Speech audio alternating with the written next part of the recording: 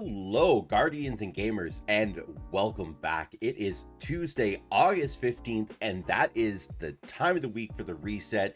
We're going to be taking a look at what we have at the different vendors in the tower this week. Let's take a look at Tess first and see what she's got. So this week for the shaders, right up front, we got the Butter Bark shader. We've got the Atmospheric Glow shader.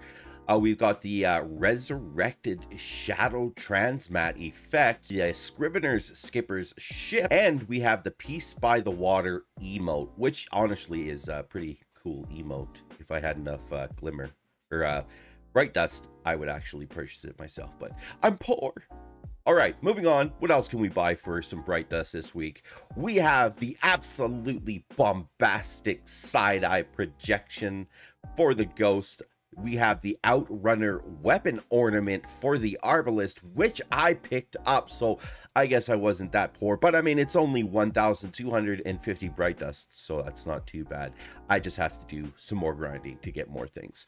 All right, moving on over to the Rapid Response ship. We've also got the JJ2 Research Rover Sparrow. We've got the Digital Pet Ghost Shell, and the other one that I picked up was the Ionic Fringe Warlock Helmet, which is for the Fallen Sunstar, which in my opinion looks absolutely amazing. Kind of gives that different look to it. We've also got the Circling Sharks emote, which I'm not gonna pick that one up. It's kind of meh.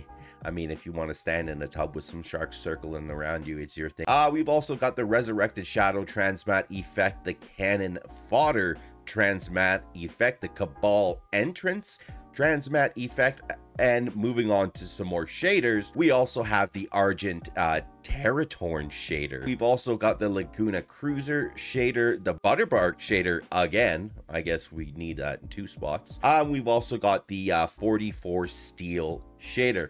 Let's go take a look at what Banshee-44 has this week. So this week for the weapons at Banshee, we've got the Scathe Lock auto rifle with under pressure and multi-kill clip. We've also got the Nezarac's Whisper Glade with impulse amplifier and frenzy, the combined action hand cannon with perfect float and air assault.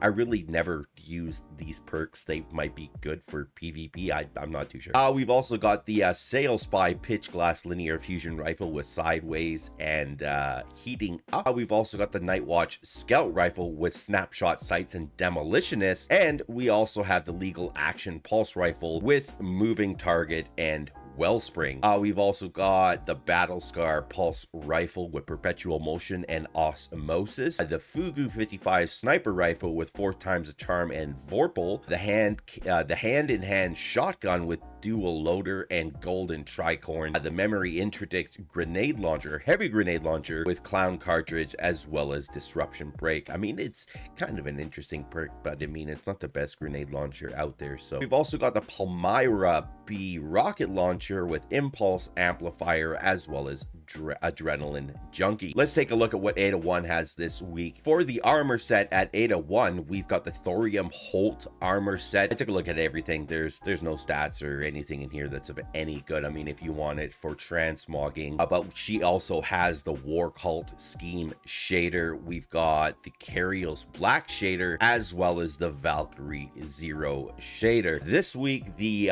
raid is Last Wish, the dungeon is Duality, and the Nightfall is Devil's Lair. So if you guys are looking to grind that Nightfall, this is the week to do that.